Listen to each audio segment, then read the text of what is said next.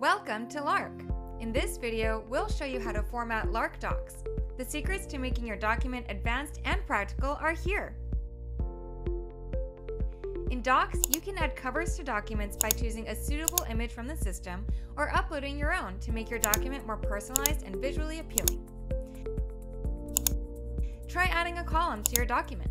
You can mix and arrange different types of content such as text, images, tables, videos, and flowcharts to make the layout more compact and present your content in a variety of ways. You can insert multiple images in a row, and the system will automatically adjust the sizes of the images to keep them the same height, making your document more visually appealing. Each paragraph or image is an independent block of content within the document. You can add different background colors to each block to make them stand out. Want to highlight a hierarchical relationship between paragraphs? Hover over the button on the left of a content block to add an indentation or press the Tab key anywhere in the block. Only want to indent the first line? Simply move to the first line and press the Tab key.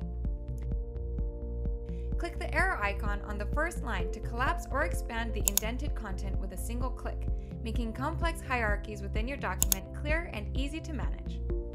Master these formatting skills and you'll be able to use Docs to create a variety of content, such as personal user manuals and blogs with neatly arranged images, text, and videos to give your readers a pleasant reading experience.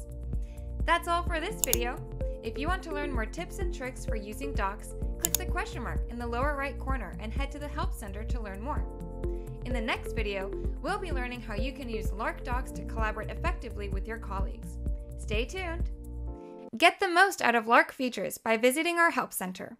Link is in the description below. Thanks for watching!